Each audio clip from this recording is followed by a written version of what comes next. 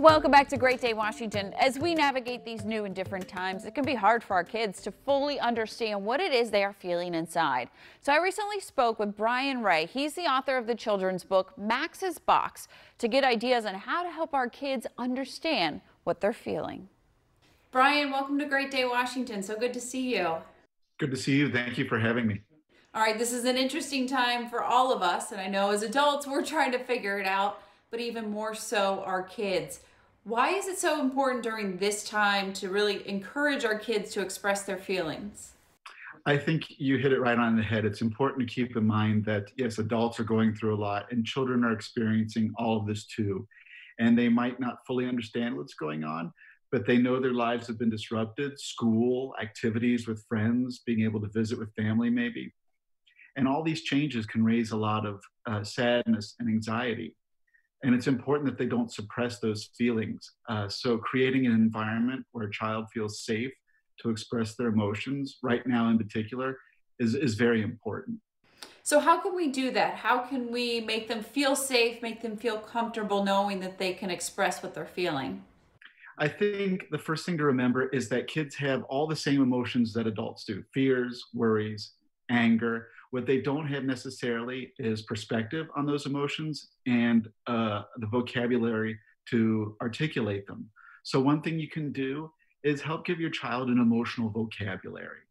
That means like helping them identify the feeling they're having in the moment they're feeling it. So you look angry because your brother won't share a toy, right? You've given it a name now. And over time, that emotional vocabulary builds and they can express themselves verbally, maybe, rather than an emotional outburst or a tantrum.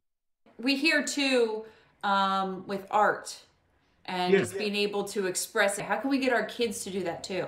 For younger people that maybe aren't as equipped to work on their emotional vocabulary, art is a great way to help them express themselves.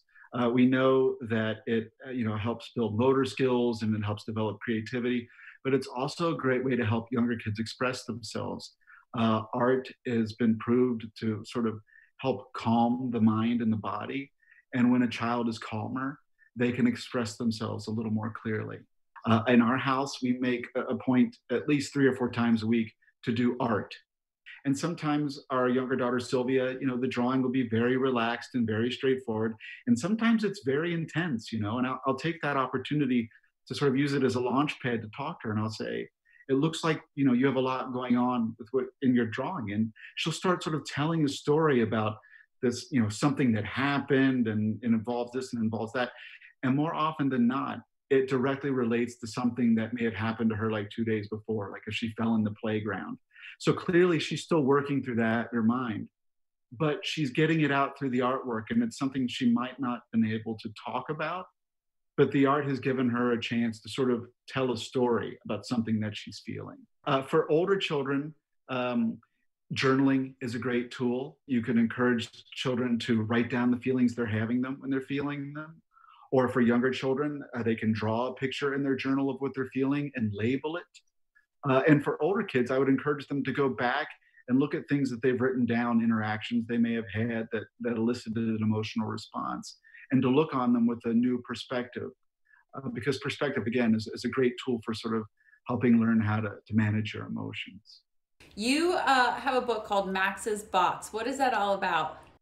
It's about a little boy named Max who has some very big feelings and he's not sure what to do with them. So he puts them in a magic box that he has that'll get bigger and bigger the more he puts in it. And as he keeps putting in more and more emotions, the box grows larger and larger and larger until it starts to affect him being able to do the things that he used to like doing. And so Max has to figure out how he can let go of this ginormous box of emotions that he's dragging around with him. Congrats to you on that. And we're really just kind of at the beginning of this. And then come school, things are going to be different. So really getting our kids in a routine and giving them the tools now is only going to help them down the road. Absolutely, because suppressing those emotions can lead to trouble down the road. So whatever we can do to help them express themselves as they're feeling these things is going to help alleviate a lot of those problems. I think a lot of us adults can take those ideas too. And Brian just learned that Max's Box was just named Gold winner for Picture Book's Early Reader by Forward Indie's Book of the Year. So congrats to him on that. And you can find out more about him at authorbrianwray.com.